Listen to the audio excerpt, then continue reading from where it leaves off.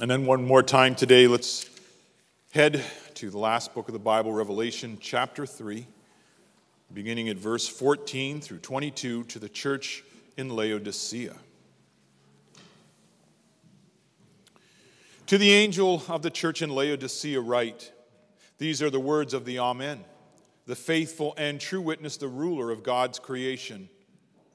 I know your deeds, that you are neither cold nor hot. I wish that you were either one or the other. So because you are lukewarm, neither hot nor cold, I am about to spit you out of my mouth. You say, I am rich, I have acquired wealth and do not need a thing. But you do not realize that you are wretched, pitiful, poor, blind, and naked. I counsel you to buy from me gold refined in the fire so you can become rich, and white clothes to wear so you can cover your shameful nakedness, and salve to put on your eyes so that you can see. Those whom I love I rebuke and discipline, so be earnest and repent. Here I am. I stand at the door and knock. If anyone hears my voice and opens the door, I will come in and eat with that person and they with me. To the one who is victorious I will give the right to sit with me on my throne, just as I was victorious and sat down with my Father on his throne. Whoever has ears, let them hear what the Spirit says to the churches. Beloved congregation of our Lord and Savior Jesus Christ, Laodicea, the lukewarm church, the one that fills Jesus Christ with disgust, the one that we talk about to be neither hot nor cold. And then we look at ourselves and we say, are we that church? But what does it mean that they are lukewarm? And also there is that interesting conversation between Jesus and that church that says, I am knocking. Let me in. Eat with me. And you will overcome and you will be victorious. But what does that mean that Jesus is knocking at the door? And what does it mean that the church in Laodicea has to let them in? Again, Laodicea historically might be the easiest church in a way to understand some of the metaphors, some of the way that Jesus speaks. So it is located on 3 major highways, and it's the last place that you would spend coming out of town from Asia to get to Ephesus to do your major work of retail or banking or whatever it is you want to do, or to get out and then get yourself off to Rome through that harbor. In its valleys were sheep of black wool. Its wool was known all over the Roman Empire as being the best, the softest, the most beautiful. They also had a flourishing textile industry.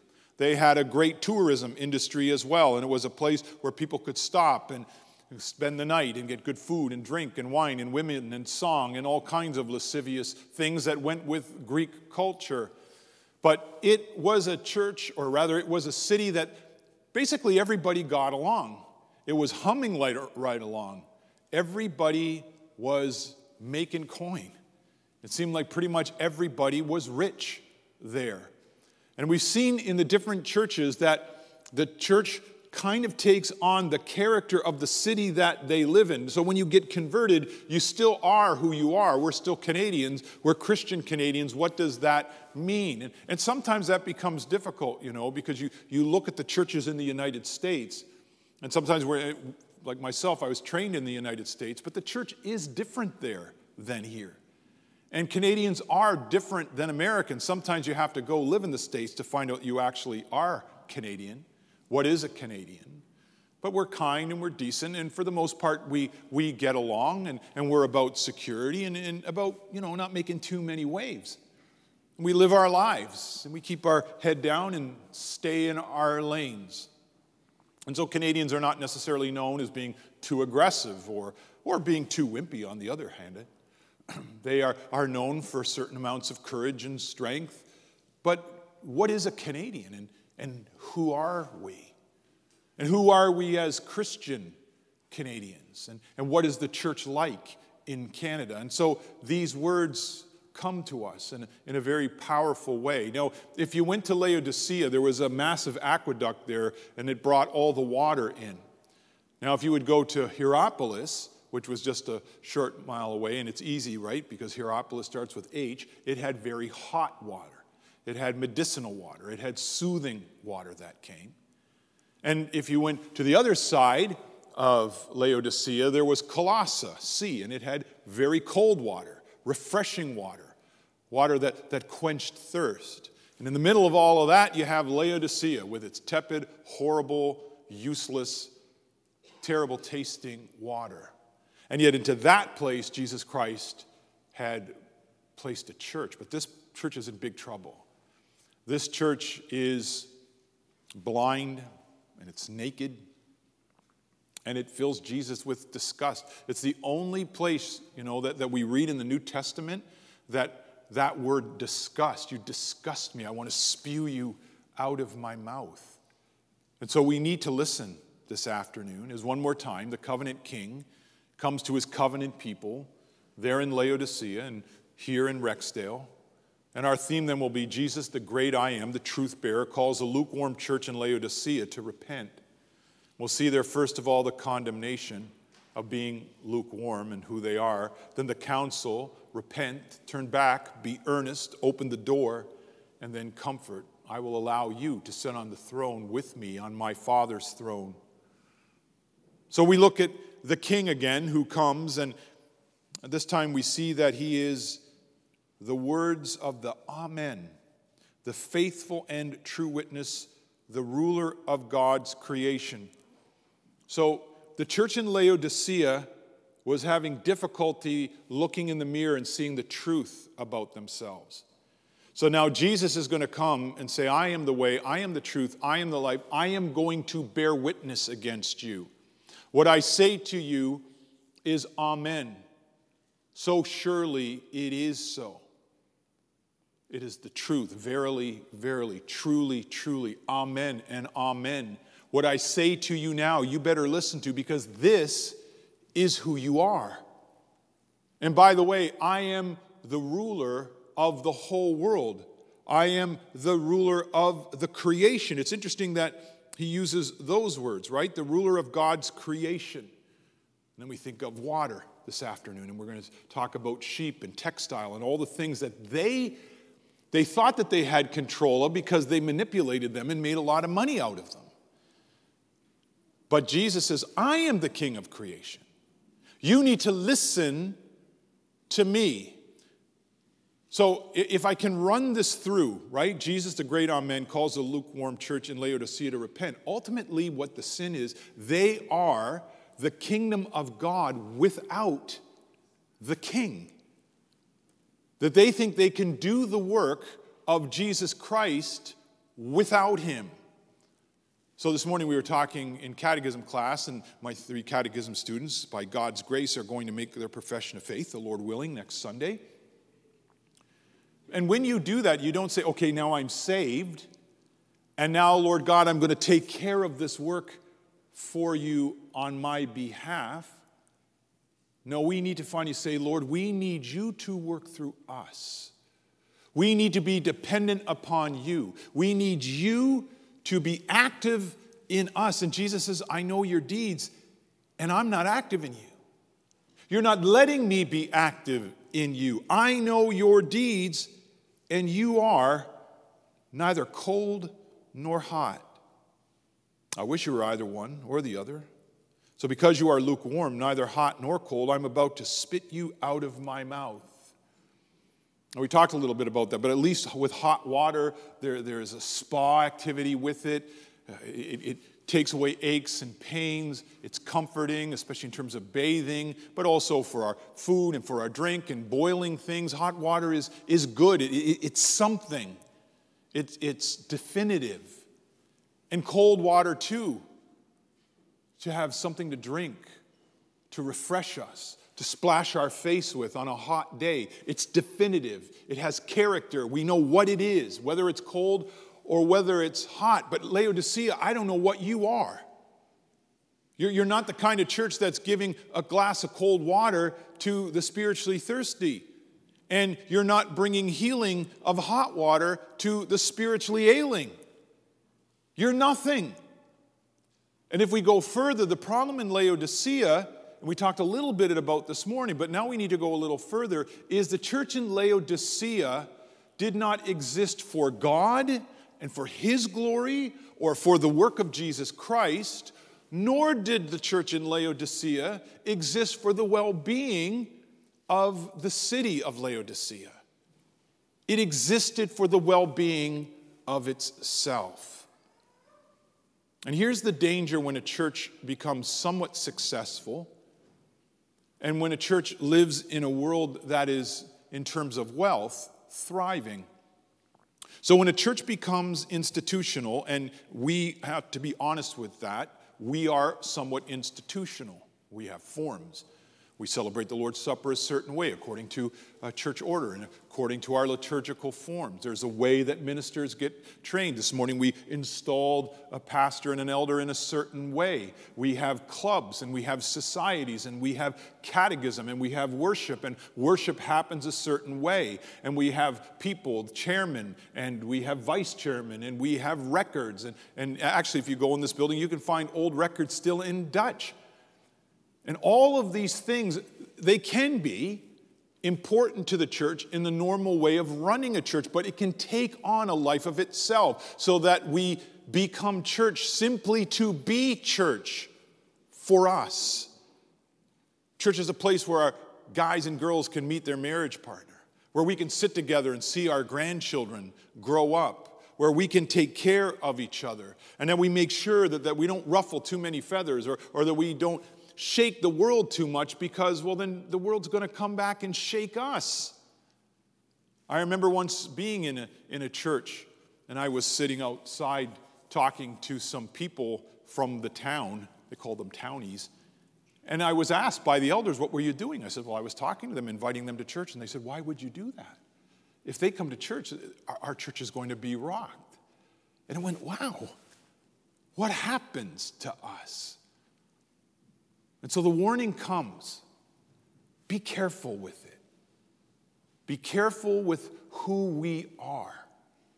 That Jesus would never say of us, as he says to Laodicea, you're bland, you're tepid, you're useless to me. That's really what he says. And you fill me with disgust, and I will spew you out of my mouth. And there you see the covenant again.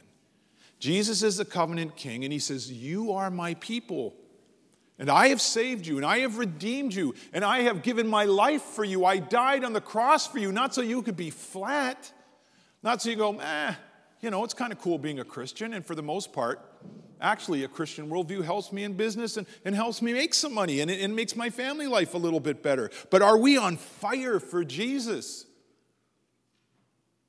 And even this week I was reading about what happens to us as ministers. And what often happens to us as ministers is we become very much part of the fabric of the institution. In fact, we can become the essence of the institution itself. So that, and this happened to me in my life, that I began to define myself not as a child of God, not as a redeemed son of the King, not as the one who was saved by grace through the death and resurrection of Jesus Christ. I defined myself by being a minister of the Church of Jesus Christ. I became a professional Christian. I got paid to be a Christian. I got paid to do the work of the church, which isn't necessarily the same thing as doing the work of Jesus Christ, and I became flat. And then I started thinking, well, God must have subcontracted Bezuyen to do his work, and then I could just hand that work back. And then when it went bad, who was there to blame but me? And I remember sitting at a class in McMaster University where the professor asked us, what do you do? I said, well, I teach catechism. I write 2 sermons a week. I visit the poor and the sick and help people with marriage issues. I go to consistory meetings and I go to deacon meetings and I visit the elderly and I take care of this. And he said, whoa. He said, that's really interesting, Al. And then he said, what's Jesus doing in your ministry? And I remember just sitting there with my mouth open going, I'm not sure. Because I thought I could do it. And then you become lukewarm. Because you're passionate for the things of self and church, but not on fire for the things of the gospel. Not on fire for the things of the people back then in St. Catherine's or here in Rexdale. It's always right there for us. Israel always had this, didn't they? Every time that they finally were being obedient and then the Lord blessed them, we just sang of it or read it together, was Psalm 144, blessed are the people who have lots of flocks and the mountains are filled with fruit and everything's going well. And somehow it just kind of sucks the life out of us. And that we kind of become fat and a little bit lazy. And we look at ourselves and we go to the congregational meeting and boy, we made the budget again. And we're making sure everything's done. But the passion's not there. And Jesus sees that. And so we need to be very careful to listen to this. Moses wrote this, do not defile yourselves in any of these ways, because this is how the nations that I am going to drive out before you became defiled. Even the land was defiled, so I punished it for their sins. And the land vomited out its inhabitants. But it would help if you keep my decrees and my laws. The native-born and the aliens among you must not do any of these detestable things, for all these things were done by the people who lived in the land before you, and the land became defiled. And if you defile the land, I will vomit you out, as I vomited out the nations before you. So Jesus goes on and he says, look, I know your deeds. You were neither cold nor hot. I'm vomiting you out. You've become like the world to me. You say, I am rich. I have acquired wealth. I don't need a thing. You know why that's interesting? In AD 60, Laodicea was destroyed by an earthquake. And the Roman Senate gave them all kinds of money to rebuild the city. And the town council in Laodicea said, we don't actually need your money. And they gave it back. We can take care of ourselves. If you asked anybody in Laodicea, they would say, I am rich. But they said this in the church. We don't need your care, King of the creation. We don't need all of your stuff. We have enough on our own. We are self-supporting. But you do not realize that you are wretched, pitiful, poor, blind, and naked. Maybe some of you remember that story by Hans Christian Andersen about the emperor who had no clothes, and this emperor was quite full of himself, and then he hired some boys to create a beautiful robe for him, and they actually tricked him into believing that a robe that was made of nothing that he paid for, and he put on, that he was walking around naked, that he looked amazing in. And he strutted around looking until some boys in the parade started snickering and laughing and said, the emperor has no clothes, he's walking around naked. Jesus is laying them naked. Remember, this is the textile center of the Roman Empire. The best clothes in the world in the Roman Empire. The best wool in the Roman Empire. The richest people in the Roman Empire. And Jesus says, look, you're pitiful. You're wretched. You're naked. You got nothing in front of me. I see you. Do you see yourself? Do you understand who you are? It's not about the church building you built. It's not about the pipe organ you've got. It's not about the beautiful grand piano that you have. It's not about the Christian school that you built. It's about me. You need me. And any of this stuff that you have is because I gave it to you. Do you not understand? But Jesus, in spite of all that warning, is a king who loves his people. He's a shepherd who loves his sheep. He is the husband who loves his bride. But, he says, I'm not done with you yet. There is still hope. Heed my counsel, he says. I counsel you to buy from me gold refined in the fire so you can become rich. Can you imagine them hearing that? Come on. We are rich. No, you're not. You're not, because you don't have me. I am not the burning fire in your lives. I'm not the one who has refined and purified the kind of gold that you need. Now, it's obviously metaphorical. He's speaking about the wealth and the riches that come with belonging to the Savior, Jesus Christ, from the spiritual benefits of the wealth that comes to belong to the Lord and Lord of King and Kings. He says, you don't have it, but buy from me. Take the gold that I give you. Look, we didn't even need Rome's gold to rebuild. You need mine, Jesus says. And we need to hear that, we who have built our little empires and have made our money. And it's an interesting thing to hear. You wretched, pitiful, poor, and blind, buy gold refined in the fire from me, and then become rich. And white clothes to wear, not the black wool, not the dark clothes that Laodicea was famous for, but I want you to put on my white robes. There it is again, white robes, righteousness, washed in the blood of Jesus, purified from my sins. I can stand before Almighty God. We sang it this morning. By the sea of crystal, saints in glory stand, myriads of number drawn in every land, wearing white robes and waving palms of victory. You can't buy this stuff. You can't make this stuff. Jesus gives it. Take it from him. Hold on to what he gives so you can cover your shameful nakedness. I see you, Jesus says. And that hits us, doesn't it?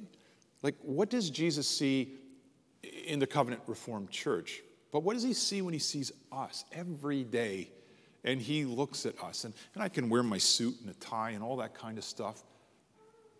But I think the hardest part, because it is to the angel, and that's why we keep bringing up the ministers. But again, this week I was reading about the double life of a minister, what the wife and the kids see of the man who the congregation might see as a nice guy, as that helpful pastor, as the one who really comforted me, and then he goes home and he's a miserable so-and-so. He sees us. I need the robes of white. And that's also true for us. We need those robes of white. If we can more and more see ourselves as rich in Christ and saved by the death of Christ, our witness is going to be profound. We're not who we are because we hold to certain doctrinal truths, first of all, or because we have the three forms of unity, first of all, or because we have reformed in the name, first of all. Part of the problem in Laodicea, this is the church of Jesus Christ in Laodicea, but Jesus Christ isn't even allowed in. But if Christ burns in us, and that passion comes, and where does that passion come? I'm righteous before Almighty God, who knows I'm a sinner, and decides to forget my sins. Wow. That is beauty. That is amazing. And then what does he say? He says, and salve to put on your eyes so you can see. Doesn't that seem a little bit odd? So in Laodicea, there was one of the most important schools of medicine. And one of the things that school of medicine was known for was the powder of Phrygia. And it was a salve that you put on your eyes, and it solved many kinds of visual problems and even in certain cases blindness. And many people would flock to Laodicea, to that school of medicine, to get this. I mean, Jesus is saying, you say you're rich, you need my gold. You say you got great clothing, you need what I'm going to give you. You say you've got medicine for your eyes, you need me. I will open your eyes. And if I open your eyes, at first it's going to be, oh no, I don't know that I wanted to see that. But as we begin to see Christ and who he is, and him crucified, and him dead, and his resurrection, and all of the great truths, then our life will be great. To those whom I love, rebuke, and discipline, so be earnest and repent. Hebrews chapter 12, he disciplines the ones that he loves. The church there is hearing these things, this teaching, the strong words of Jesus, even to the point, if you continue in this, it's over for you. I will spew you out of my mouth if you don't heat up or cool down or something. But come to me and take what I will give you. So now how do we do that? Well, again, you have all of that rootedness in Revelation into the prophets. And again, the prophet of Isaiah, this morning Isaiah 22, now Isaiah 55. Come, all you who are thirsty, come to the waters, and you who have no money, come buy and eat. Come buy wine and milk without money and without cost. Why spend money on what is not bread and your labor on what does not satisfy? Listen to me and eat what is good, and your soul will delight in the riches of fare. Here I am. I stand at the door and I knock.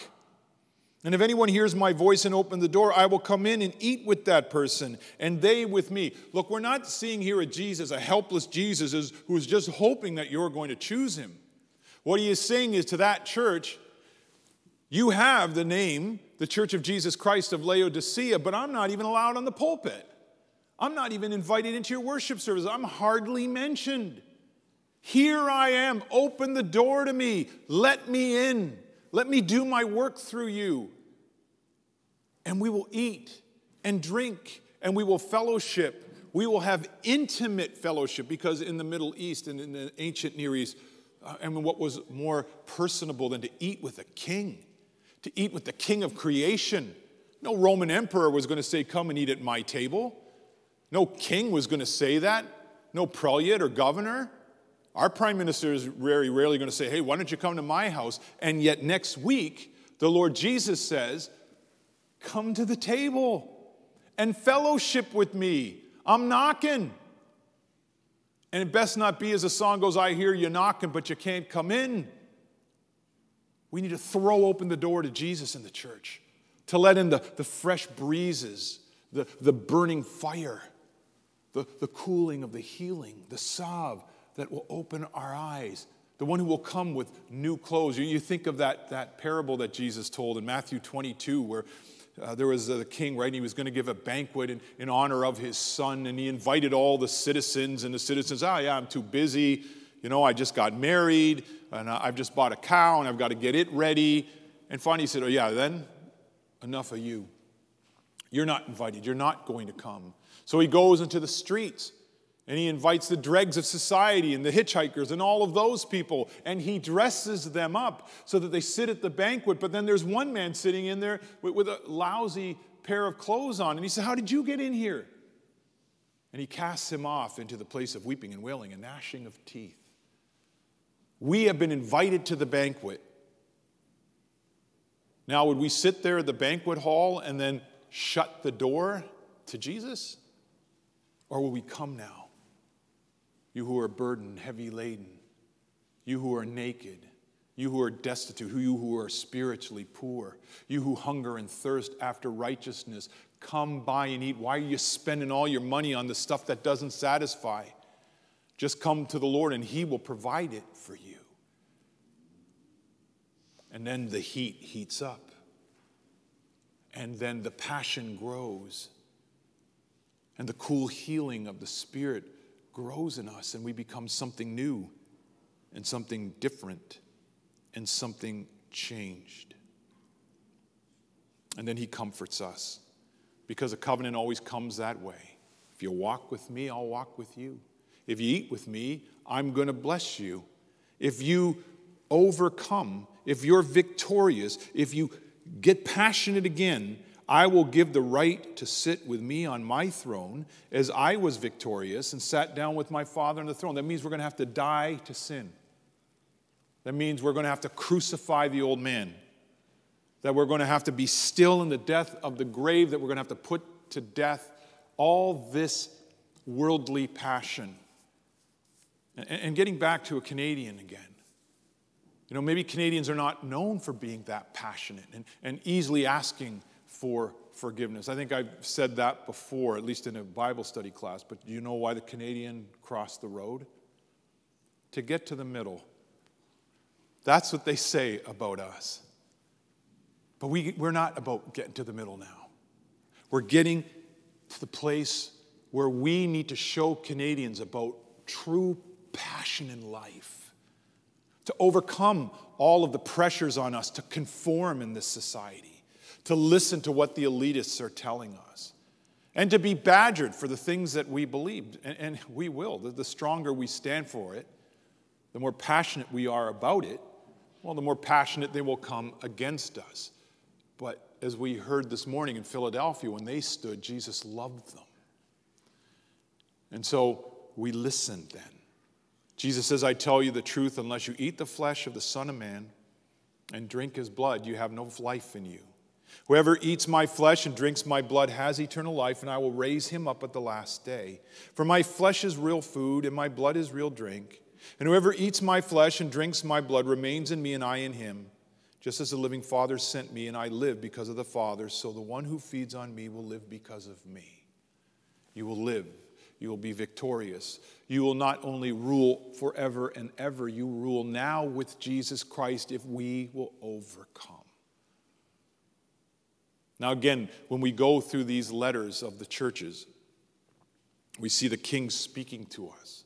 And the things that were happening in those 7 churches, losing your first love, giving in to the sins of the world, standing up for Jesus Christ no matter what, knowing that persecution will come and we will not be raptured out of it, nor are we told to flee it, but to be in the world and not of the world, and to burn brightly for Jesus Christ. And in each one of those churches there was an angel, a minister, who was to represent these things and to present these things and to hold on to these things himself, together with the leadership of the church, where Jesus says, I am your King. I am your Redeemer. I am your Savior. I am your shepherd. Be my people. Be my sheep. Be my citizens. Be the redeemed people of God. Love me as I've loved you, and it will go well with you. For lo, I am with you. Ministers come and ministers go, but Jesus says, I will be with you even to the end of the age. Let the churches hear what the Spirit says to the churches. And may we grow in the grace and the knowledge of our Lord and Savior, Jesus Christ, receiving his gold, putting on the robes of righteousness that he's given to us, washed in his blood, with eyes opened through the spiritual salve that he gives, that we can see and understand and live and burn with passion for our Lord and for our King, as Christian Canadians, as Christian Torontonians, as members of the kingdom, as we walk with the King on the King's highway. Amen. Let's pray. Father, walk with us and go with us. Help our unbelief. Change us, mold us, make us after your will. Be our vision, Lord of our heart. Not else to me save that thou art. Thou my best thought by day or by night, waking or sleeping. Your presence our sight. High King of heaven, our victory won. May we reach heaven's joys, O bright heaven's sun. Heart of my own heart, whatever befall, still be our vision, our ruler of all. In Jesus' name, amen.